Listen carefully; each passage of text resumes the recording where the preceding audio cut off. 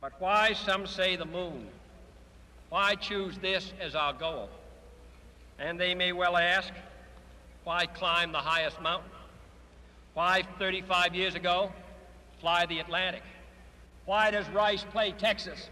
We choose to go to the moon. We choose to go to the moon in this decade and do the other things, not because they are easy, but because they are hard. Because that goal will serve to organize and measure the best of our energies and skills. Because that challenge is one that we're willing to accept, one we are unwilling to postpone, and one we intend to win, and the others too. Roger, Eagle, contact. Roger, how does it look? The Eagle has wings. Roger. The Eagle has wings. On its own now, but with Columbia near at hand, it coasted around to the backside of the moon, and there, while out of direct communication with the Earth, it fired its engine to slow its descent to a touchdown on the near side of the moon. Collins in Columbia continued in orbit, awaiting their return.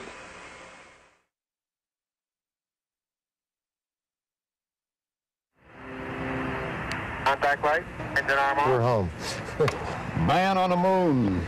Houston, Oh, jeez. Tranquility Base here. The Eagle has landed.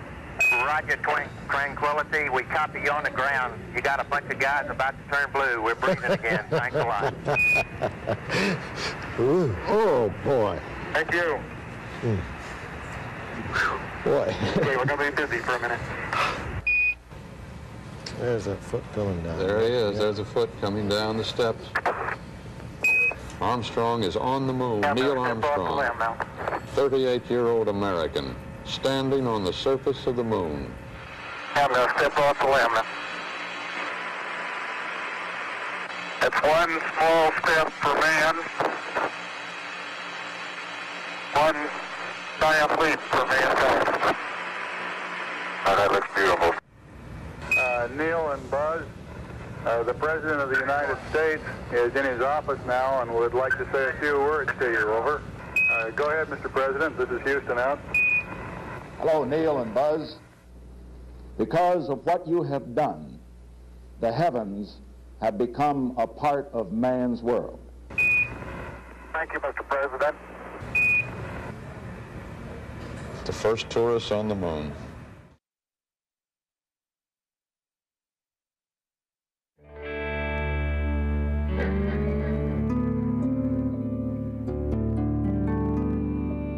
Get your bachelor's degree, you get your master's, or get your PhD.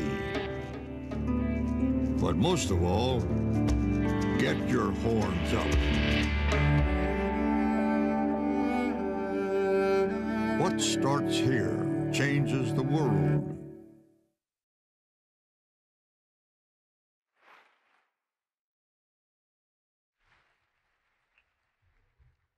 Hello, my name is Ben Iverson. I'm the Dean of the School of Undergraduate Studies. And 50 years ago, when I was 9 years old, my mother called me in the house. I was outside playing with my friends, and she said, "You got to watch this." And I saw what you saw. I saw Texas X Walter Cronkite declare we were on the moon. I saw Neil Armstrong and Buzz Aldrin skipping around the moon. The entire world held its collective breath and shared in the achievement. It was not merely an American on the moon. It was a human being, and the entire world shared in that moment. Later that night, I went outside, and I think I did what a lot of people did. I stared up the moon. And I knew at that moment there were humans on that moon.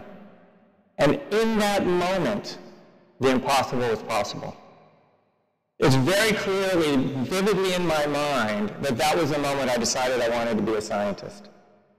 Now, I can't guarantee that we're going to be able to capture that tonight, even a little of it.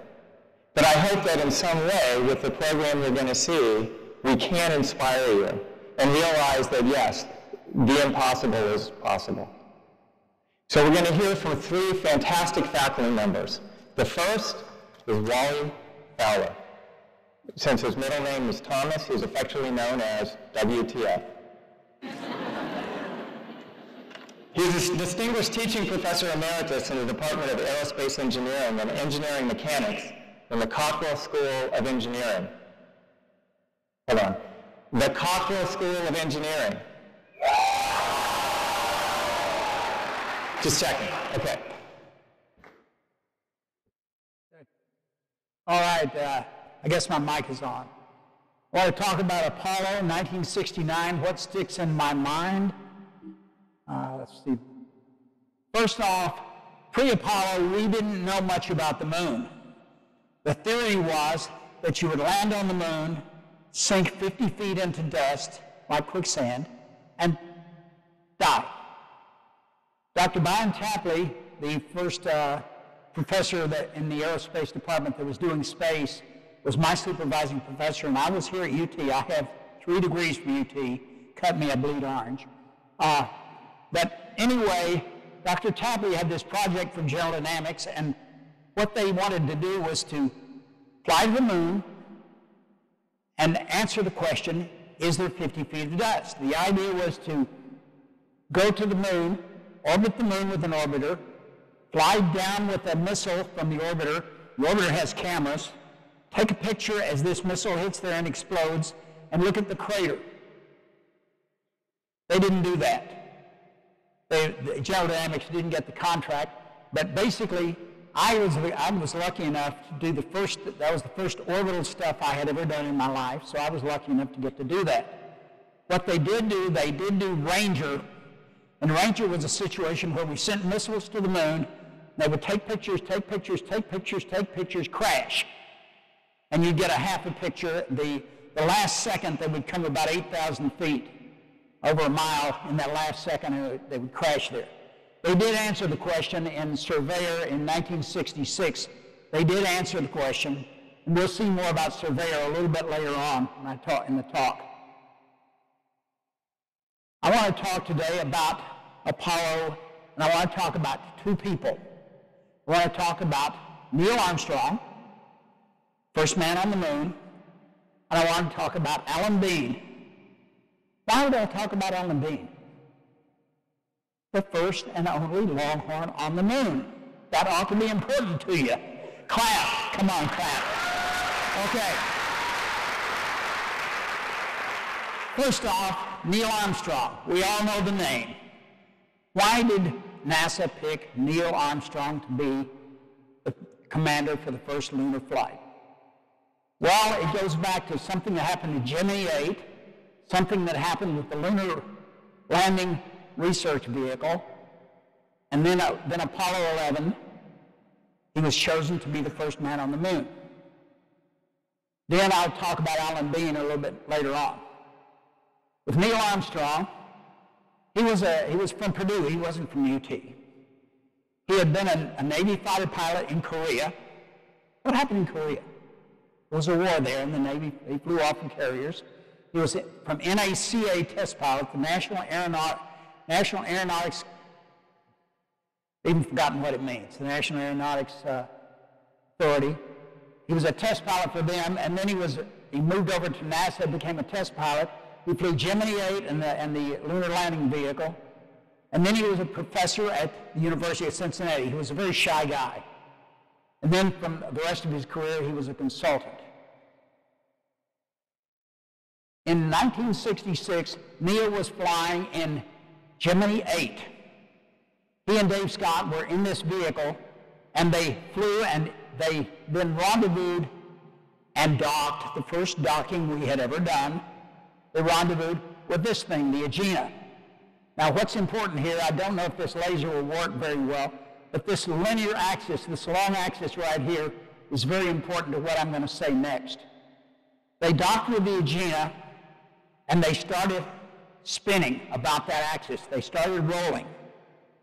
And what happened was, let's see if I can make this thing work. The sequence of events, they docked with the Agena, the roll began, they disconnected from the Agena, and Neil thought that what was happening was the Agena had a problem. No, the Gemini capsule had a problem, and they started spinning faster. They got to 60 RPM. What is 60 RPM? That's about the low speed of the fan you see on the ceiling. And here you're spinning at 60 RPM sidewise, and these two right here, they would be spinning like this. And he remained conscious and figured out what was going on, shut the system down, and then basically used part of his reentry control. They had double reentry controls to stop the spinning, and the mission was over. They had to come home the next time they came around the Pacific Ocean. They landed in the Pacific. Mission had to end. The next thing Neil did, well, let me show you this picture here first. The thrusters that he thought that one of the thrusters that was stuck was right up here on the back end, and the ones he used to control things were these little thrusters down on the front. And that's what he used to control the vehicle to stop the spin. Then the next thing, Neil was out flying, practicing for lunar landing. Several of the astronauts got the chance to practice the lunar landing. What this vehicle does, let me back up one. Can I back that back? Anyway, I hit the wrong button. There it goes.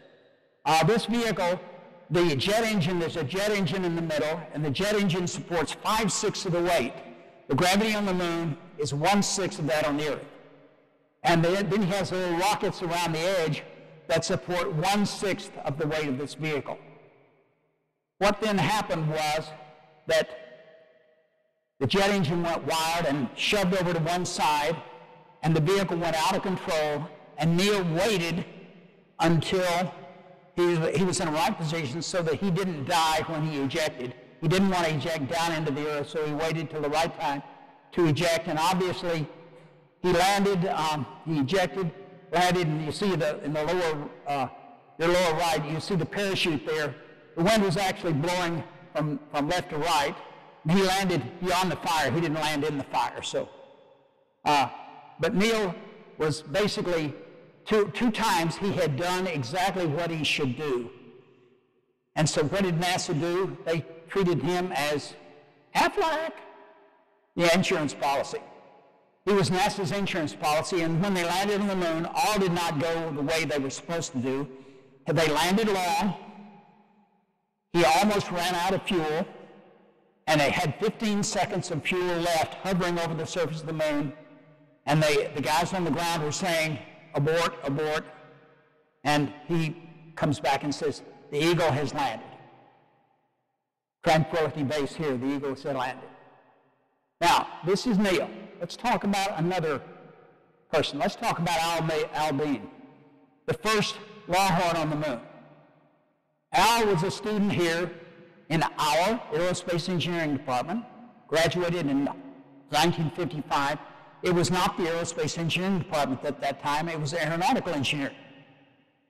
Aeronautical Engineering because we didn't have space then.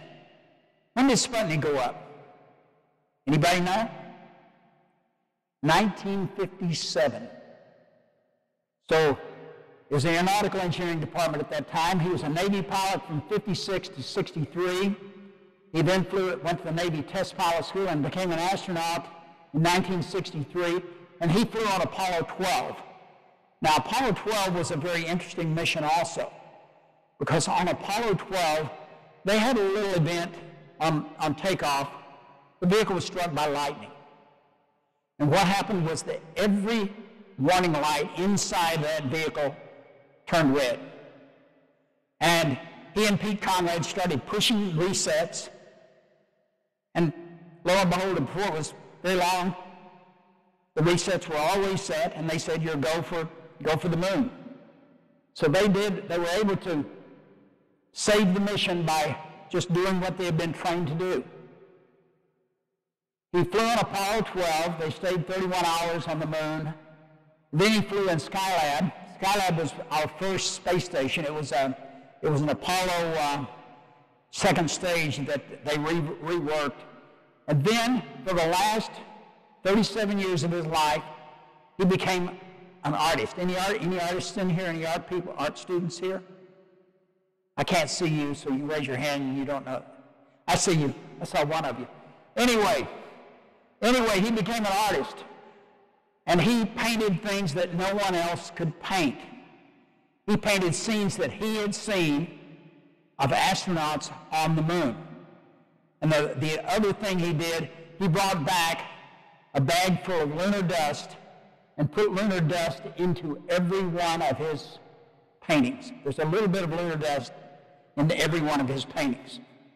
Now, Al Bean, then he died a few years ago, but I had the privilege of meeting him at a meeting over here on campus. He came back to campus and I got the privilege of meeting him. He was a very nice and very gentle man. And then I told you I would see Surveyor. When he and Pete Conrad landed on the moon on Apollo 12, the second lunar landing in 1969, within that decade, of course the decade really ended in 1970, but what happened in 1970? Apollo 13. And we all know what happened with Apollo 13. They didn't land on the moon, and the next lunar landing was in 1971. So only this one, when Bean landed on the lunar lander, by the way, is in the background back there. They landed near Surveyor. This is one of the Surveyors. And obviously, it did not sink 50 feet into the dust. And I think we get black, fade to black. Thank you.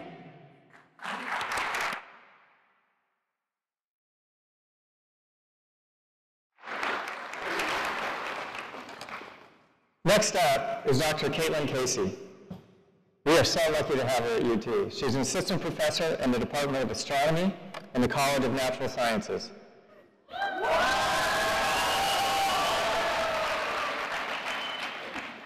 She is going to win so many fantastic awards. She's already won national awards like the Cottrell Scholars Award, which is one of the most prestigious awards for anyone in the physical sciences. And today she's going to tell us about astronomy.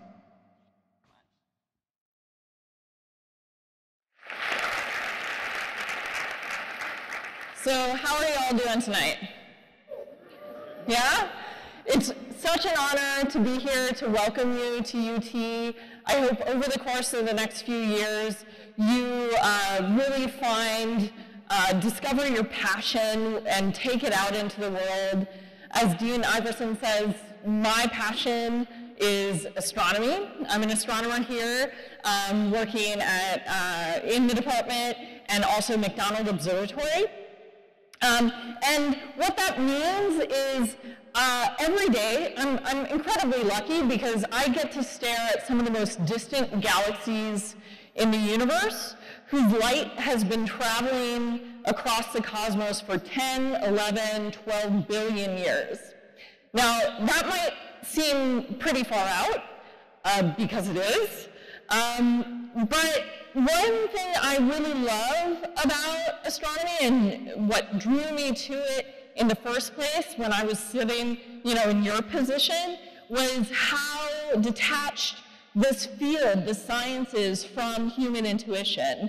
You can't, the brain doesn't really do well with the time scales and the physical scales that we're looking at in astronomy, billions of years, for example, or millions and billions of miles.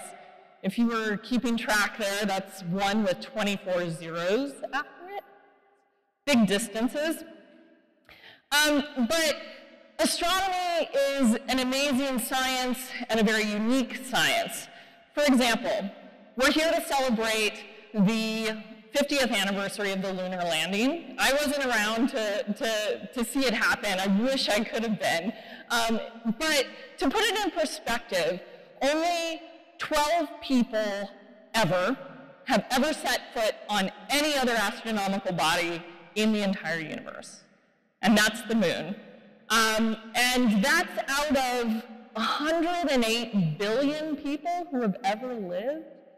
That statistic is really humbling that there have really only been 12 people. But it also highlights that what we learn about our universe is not limited to what we learned on our voyage to the moon, multiple voyages to the moon. We learn so much from here on Earth looking up. So this is a gorgeous image, actually taken out in West Texas. Do we have any folks from West Texas? Yeah, good. So if you're not from West Texas, I'm going to assign a little homework for you. At some point over the next 4 years, I want you to schedule some time, take the drive out to West Texas. We'd love to welcome you at McDonald Observatory in the Davis Mountains, and just appreciate the night sky for what it is and how our ancestors viewed this gorgeous display of light. Light is, of course, our primary tool in astronomy. It's a bit of a different science in that we can't conduct experiments in the classic sense that you think about scientific experiments. We can't grab a star or a galaxy or a planet, smash it against a wall, figure out what's inside of it, or wait 10 billion years to see what happens. We simply conduct the science by looking up at the sky and trying to piece together the puzzle. Astronomy, in many ways, is the oldest science that has been around in human history. There are artifacts dating back thousands of years with maps of the night sky, depicting the phases of the moon, specific clusters of stars on the sky, observations of comets like Halley's Comet. Of course, the night sky was essential to our understanding of navigating across the seas, and of course for astronomical precise calendar keeping, to know exactly when we are, as well as where we are. But modern astronomy, as we often think of it, began just a few hundred years ago with Galileo's telescope. So Galileo had the ingenious idea of co-opting, the recently invented telescope and pointing it to the sky. And with that simple gesture, he was able to see remarkable detail on the surface of the moon, sketching craters, and discovering that Jupiter, a planet in our solar system, had moons of its own. About 100 years later, we're starting to see the construction of megalithic telescopes for use. So here is William Herschel's telescope, which was used to discover Uranus. And then within 100 years, we had also nailed down Neptune, the most distant planet known in our solar system. This is Yerkes Observatory, one of the last old school-type telescopes where you could actually stare all the way through multiple panes of glass at astronomical objects. But the more recent generation of telescopes is quite different. It is based on structures of mirrors nested within one another. This is Edwin Hubble. You may have heard his name before. Here he is. He's actually nested in the top of the telescope, dangled high above the main light collector down at the bottom of the screen. And what he's doing is installing a photometric plate, a glass plate in the era before digital cameras, to observe the brightness of different objects on the sky. And you might recognize his name, of course, because of this, this remarkable tool we have, the Hubble Space Telescope. Now, it was launched in 1990, which is, I realize, older than most folks in the room today, but it actually is a much older mission than even that. Hubble Space Telescope was dreamt of in the Apollo era, in the 50s, in the 60s, that it was really a wild dream to take the complicated mechanics of our eyes to the universe and launch it into space. Hubble Space Telescope is approximately the size of a school bus, to give you an idea of scale. If any of you have been to the Smithsonian Air and Space Museum in Washington, D.C., they have a full-scale model of HST, as well as some of the old cameras that have been traded out. And it still operates today. I plan to use it in the next year. Hubble has delivered some of the most iconic images of science and beautiful images that we have to look at. This is the Pillars of Creation. What it marks is an area rich in star formation. So enshrouded in these pillars of dust and gas are newly born stars that soon, over the course of 1 million years, will push out all of the material and shine brightly, exposing their new light for maybe tens of billions of years. The Carina Nebula is quite similar, another iconic image from Hubble. And from stellar birth, we can go to stellar death. It's hard to believe that these images are real. And so I love sharing them with folks in my class. So these all mark the death throes of stars when they're running out of fuel, the hydrogen that they burn and turn into helium in their cores.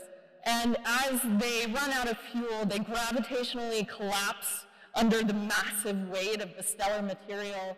And the outer layers, which have puffed up, are jettisoned out into interstellar space, polluting the galaxy with metals and dust that then in turn into planetary systems and new stars like our own planetary system. This is where we came from, and this is also where we're going.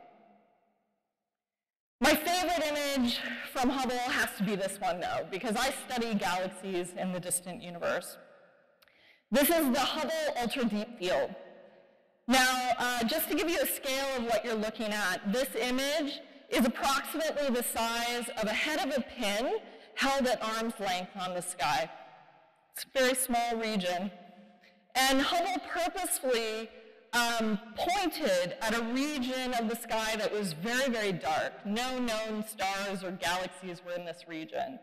And the purpose was to see what was there. If we stared at one patch of sky, maybe we would see something interesting. And we did. You can see the few objects that have little crosses in them. Those are stars in our own Milky Way galaxy. And absolutely everything else in this image is a galaxy outside of the Milky Way containing billions of stars. Some of them are relatively nearby, only a couple billion light years away. And the most distant objects that we find are those tiny little specks of light in the background that have been sending their light across the cosmos for the entire age of the universe. And that's what I get to study every day. Images like these teach us more about the universe we live in. It's taught us that not only is the universe expanding, so in other words, the space between galaxies is actually growing with time, but that the rate of expansion is accelerating with time. This seems really counterintuitive, and most scientists over the past, 50 years would have, disagreed that that's the logical answer. But we're left with this picture. This is where we are right now in terms of the history of our universe.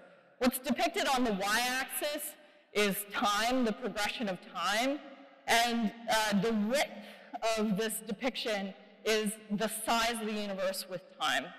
So we see the Big Bang happen almost 14 billion years ago, and the universe expands very suddenly. Stars start to form out of the primordial gas from the Big Bang, which is mostly just hydrogen and a little bit of helium. And then galaxies form complex structures. We're left at the present day, and what we think will happen in the future is that the universe will keep expanding, and it will almost rip itself apart at a very distant time in the future, so you don't have to worry about it. Hubble Space Telescope is not the only space telescope that we have.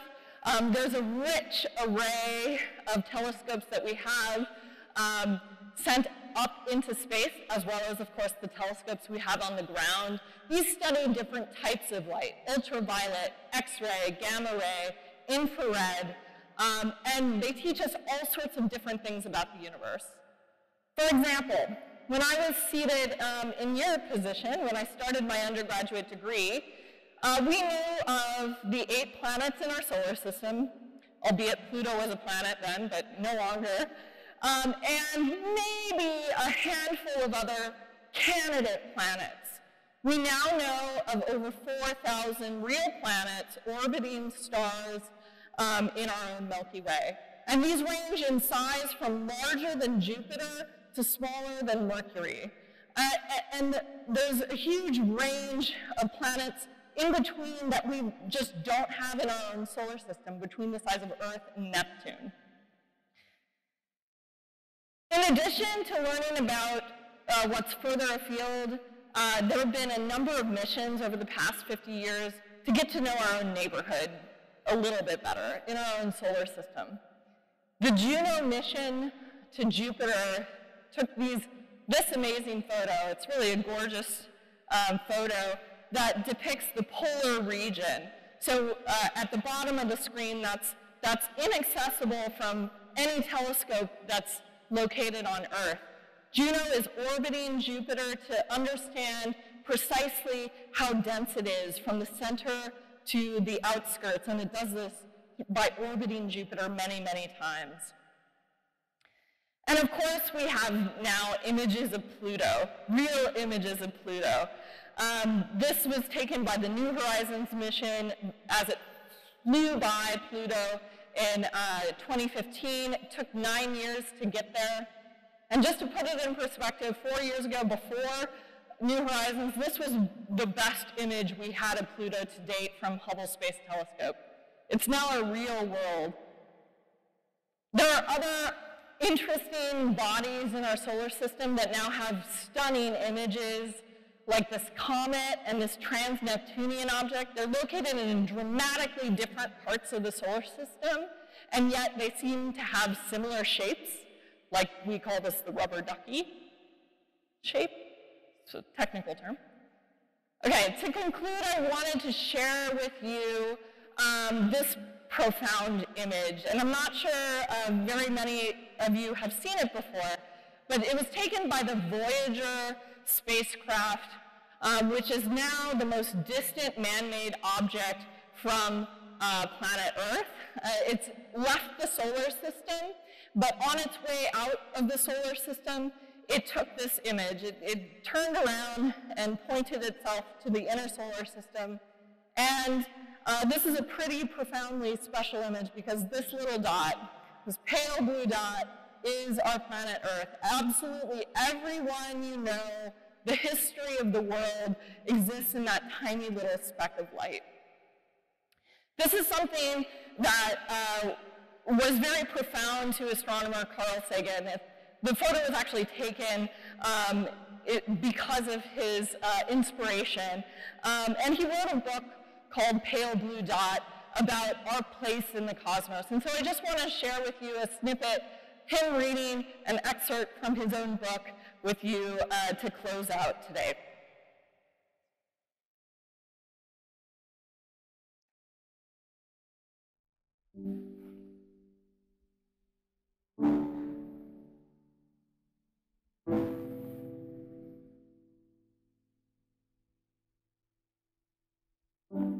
We were hunters and foragers.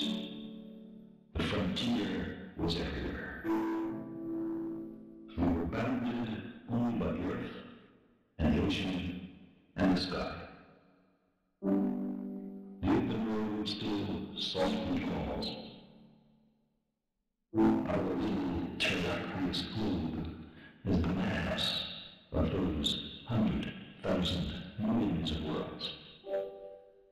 We can measure the planetary order, moving rather Are we willing to venture out into space? By the time we're ready to settle in the nearest other planetary systems, we will have changed. The simple passage of so many generations will have changed us. Necessity will have changed us. We're an adaptable species. It will not be we who reach Alpha Centauri and the way of our stars. It will be a species very like us, but with more of our strengths and fewer of our weaknesses. More confident, far-seeing, capable, and prudent. For all our failures, despite our limitations and fallibilities, we humans are capable of greatness. What new wonders undreamt of in our time will be wrought in our generation and mine? How far will our nomadic species have wandered by the end of the next century?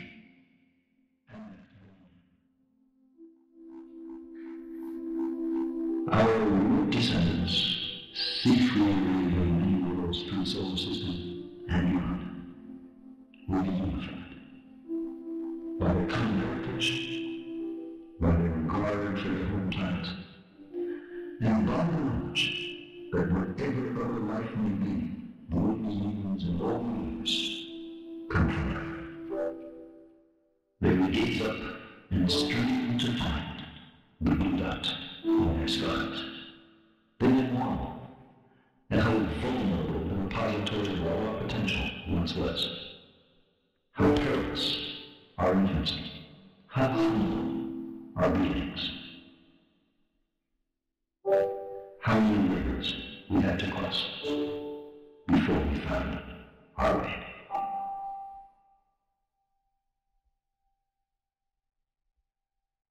Thank you.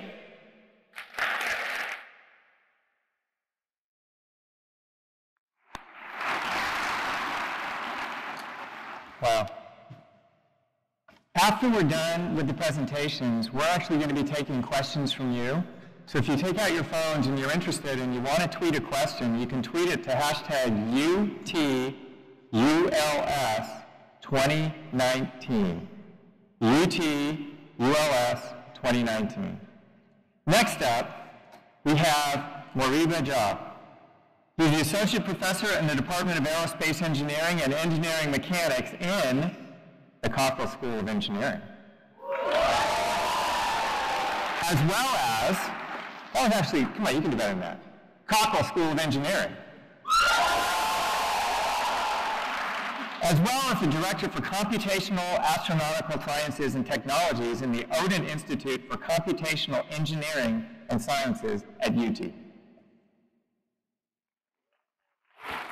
Thank you. How's everybody doing? Good? Awesome? All right. So, thank you so much for being here. It's an honor. It's very much a pleasure to be here with you. And I'm relatively new to UT. I've only been here a couple of years. But I've been doing the job I'm going to talk to you about for quite some time. Wally first talked to you about the moon and sending people there, and that fascinating space exploration, especially 50 years after that first moment when humanity was able to go to another celestial body.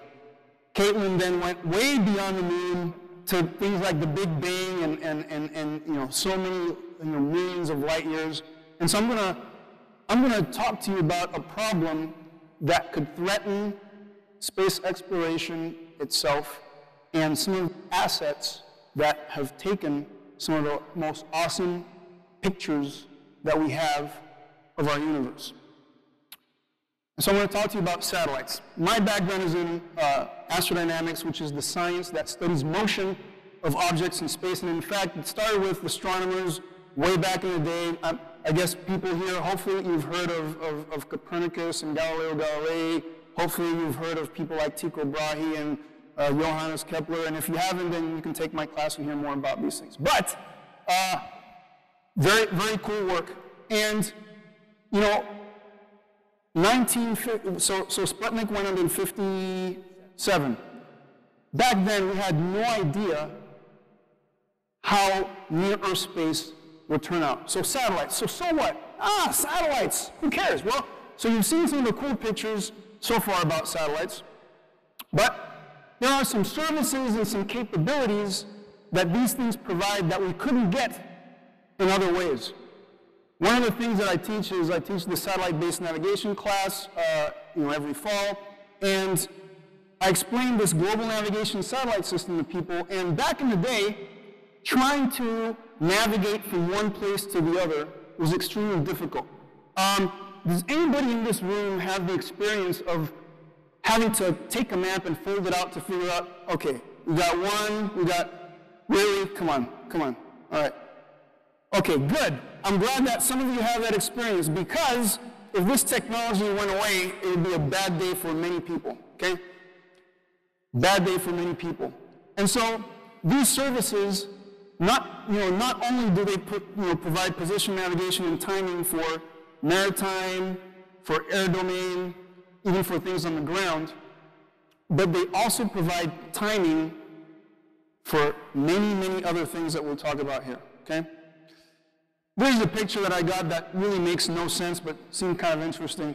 Apparently somebody with a cell phone, that's like something like showering things from the middle of the ocean to different places. Doesn't make much sense, but the takeaway is this, is that satellite technology is also providing people with knowledge of where things are located that they're interested in, such as like fleets of ships, trucks. I know people that keep track of their fleets with this position navigation and timing. So it's a critical service, critical capability. What are some other things? Well, obvious ones, right? We have weather, we have hurricanes. If anybody here is, has lived for any amount of time on the Atlantic shores of the United States, especially in the South, you're probably very familiar with this sort of stuff. Let me just say this. When these type of natural phenomena have exchanges with human dwellings, it's not a very good outcome, okay? Human dwellings and hurricanes don't mix well, especially when there are humans inside. So it's really nice when we can get some sort of prediction, some warning, a lot of warning when you should relocate or get out of the way. If it's just based on line of sight for a human on the surface of the Earth, then that warning is maybe minutes, hours. Line of sight from something that is space-based, that extends it quite a bit.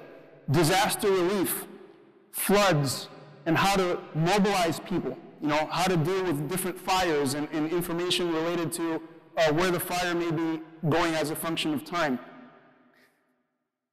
Education. Right now we have several companies that want to provide global internet, launching thousands of satellites to get internet everywhere on the planet so that people can get educated everywhere, that there's no kind of stone left unturned in terms of being able to get people knowledge. One of the things that I want to tell you that made a very big difference in my career, in my life, was, in school at some point, taking classes in physics and that sort of thing, I never imagined that somebody like me could, without the aid of somebody else, make observations of the world around me and figure it out. I never thought that possible. And that knowledge of how things work and being able to predict an outcome and actually see laws of nature unfold before me and understand how that happened, that made a difference, because that was something that I had that nobody could take from me. It made a big difference in my life. Everybody on the planet should be able to have that. And so satellite technology is going to provide that. But there are some caveats. Banking. Maybe you didn't know about that. You might go to some place in Italy, go to Lake Como, go to an ATM, try to get some money. You may not be able to get your cash out. That's a bad day, let me tell you. That's not so good, okay? Even agriculture, knowing where we should be planting certain seeds that have the best opportunity to grow and all these things. All that is satellite technology. So what if every working satellite disappeared. Bum, bum, bum, bum. Yowza, okay? So, no more position navigation and timing. Oh, by the way, the banking stuff, the transactions are timed with GPS, okay? When the transactions happen, that goes away. You can forget about the weather warnings. You can definitely forget about pretty pictures about galaxies and stuff. We're not going to do that. You lose, yes, that doesn't make Caitlin too happy. You lose a lot of that stuff, okay? Is it possible for every single satellite to disappear instantly? No, but several of them have, and that will continue to happen. So what's up in orbit? What is the stuff that I'm talking about? Where does it come from? Right now, the US government has the largest database of human-made objects orbiting the Earth. And that's about 26,000 things, ranging in size from this kind of cell phone size thing, all the way up to the space station. School bus size space station. 26,000 things, okay? Orbiting the Earth, different orbits. And every once in a while, two of these things will collide with each other, or one of these things will explode, or even worse, somebody may blow up their own satellite in space as some demonstration of who knows what. And each one of those events creates many, many more pieces. And most of that stuff never comes back. People think, oh, you put something in orbit, you just leave it alone, eventually it'll come back and burn up in the atmosphere. No. If it's sufficiently above the sensible atmosphere, it's going to be up there for a very, very long time. So we have these highways in space where we put things because it's not just kind of willy-nilly, kind of randomly scattered. No. Certain objects we put into certain orbits because we don't like fighting Mother Nature. We like taking advantage of this thing called gravitational influence. Okay? So there's these highways. Curvature of space-time gives us these nice highways in space. The highways are becoming more crowded because, again, a lot of the stuff is not kind of off-ramping off these highways. But there are no traffic rules in space. Okay? There's no, I see Jimmy's coming my way, we're both just going to turn left. There's none of that. Okay? There's none of that going on. That's very unfortunate. There's no common sharing of information about stuff in space. Okay? There's no global sharing. There's no agreement on what's up there, where it's at, believe it or not. There's a lot of secret squirrel kind of stuff, people kind of hoarding their own data, but there's no global information system for space traffic. So what we want is we want for space to be secure, safe, and sustainable, and we want to do that by making all of space transparent and predictable. So we want to know what an object will do, how will an object in space behave. Cultural competency is a key. Really? So out of the 26,000 objects that I told you about, only about 2,000 of those objects work. Everything else was garbage, okay? About 2,000 or so satellites. These are controlled by people. So, if you want to know what American culture looks like in space, I can tell you that American satellites only maneuver on Tuesdays, Wednesdays, and Thursdays. You don't do it on a Friday because Murphy's Law, something bad happens, you can't go home, you got to stay at work. Certainly don't want to do maneuvers on weekends and holidays. That's crazy. That's foolish. And you don't want to do it on a Monday when you come back to work. So Tuesdays, Wednesdays, and Thursdays. That's how American culture manifests itself in space. Even when you have a set of guidelines that people agree to, they won't apply them in the same way. What is the Sharia interpretation of long-term sustainability guidelines? Do Jewish people maneuver their satellites on Shabbat? I don't know. But what I'm saying is that these are some of the questions that we need to ask. Because if we need to be safe, we need to be able to predict what any given entity is going to do for a given situation. So what if we had this global and independent way to monitor space, not let any single entity dominate the opinions about stuff in space? I present to you Astrograph. No, I'm just joking. My kids watch Sesame Street. They like the count, so I had to do that. So anyway, So there's this thing called astrograph, and this was developed here at UT by us, okay? Now, what you see here is most of these 26,000 objects, we have multiple opinions that we can crowdsource and bring this together in a common framework to show people, give them an idea of the distribution of all that stuff. Every single dot, which is not to scale, by the way, every single dot is something that a human is responsible for putting there, okay? Now, how varied are these opinions, you might ask? Well, if you only had the information from the US Department of Defense, this would be your ways for space. This is your space traffic map. This is what you would believe. But what if you ask the Russians? Sorry, that don't look the same. That's an issue. Who's right? Who's wrong? What should you trust? Who do you believe?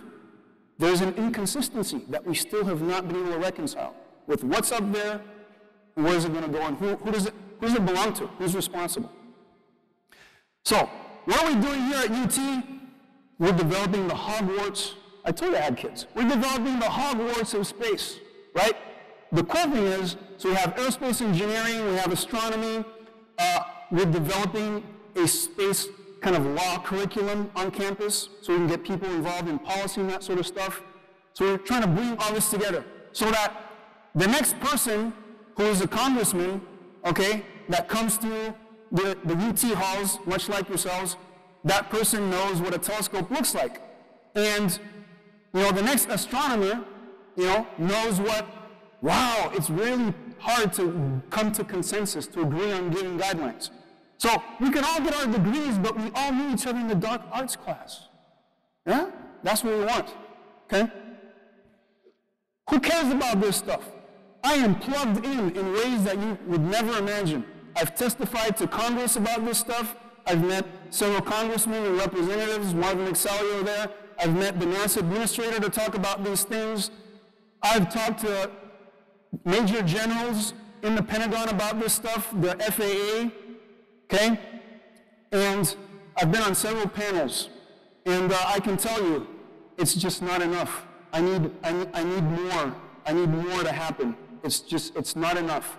And so what I'm asking you, I'm actually begging all of you to consider being a part of this effort, because we might actually lose the ability to use space for humanity's benefit. Thank you.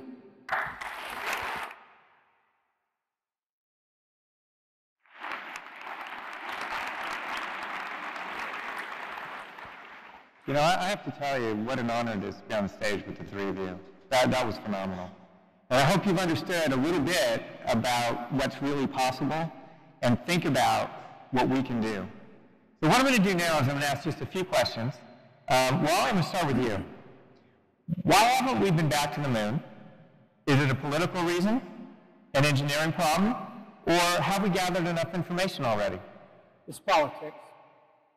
Just plain and simple as politics? Plain and simple politics and money. I don't know if this is... Yeah, sorry. Kaylin, what is the range of the most powerful telescope on Earth, and how can we think about how far it can see? That's a great question. We have a suite of telescopes here on Earth that operate in all sorts of different ways. Some of the most groundbreaking ones that are on the ground right now, well, of course I have to mention the one we have out in West Texas, the Hobby-Eberly telescope, which is conducting a really cool new survey to figure out what dark energy is. But there are also a suite of major telescopes in Hawaii and in Chile. Those are some of the best sites in the world for astronomy. And we can see the very first galaxies with those telescopes, just like the Hubble Space Telescope.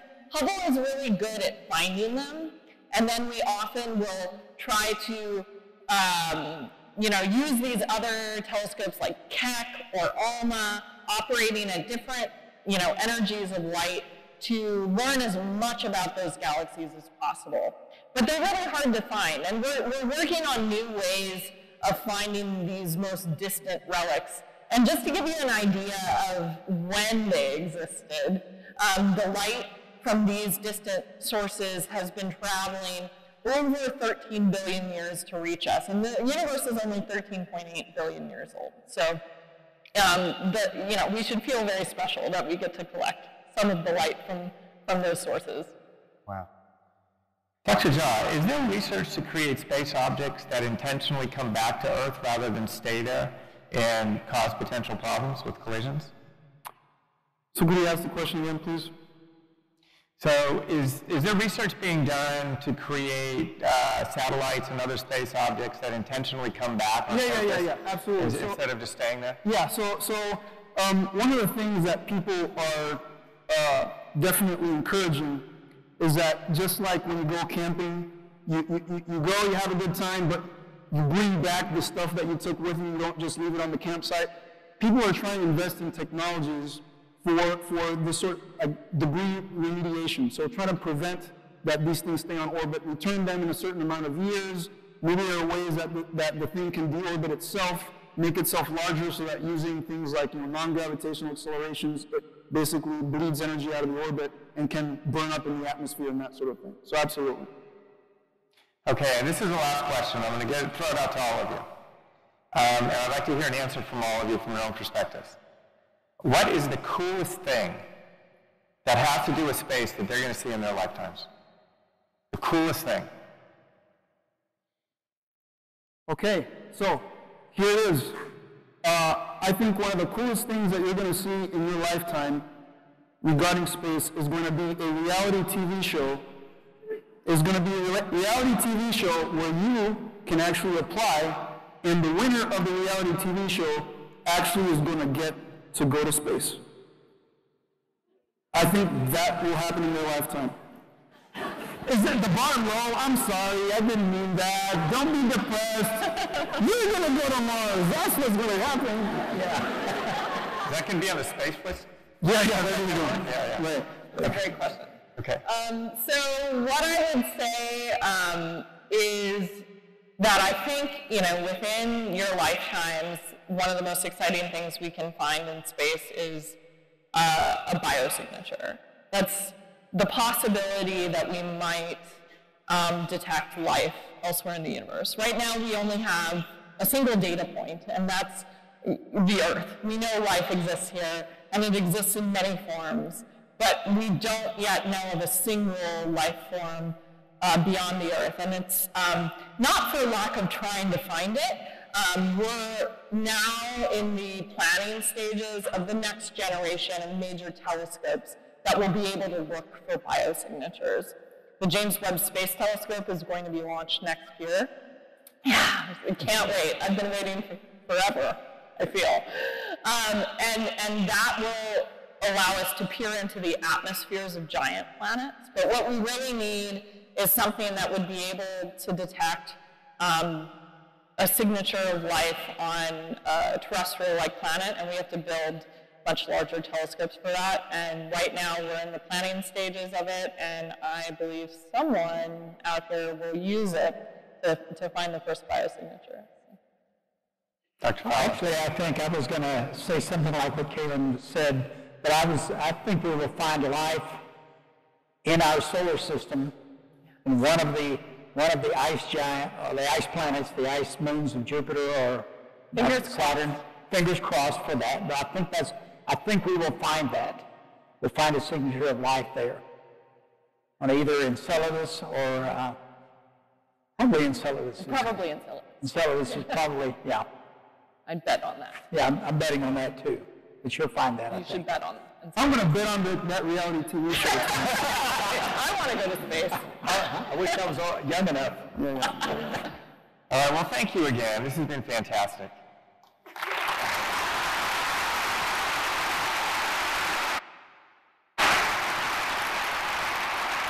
And if you have any further questions, they're going to be up in the front of the stage. Feel free. And thank you very much for coming. Thank you.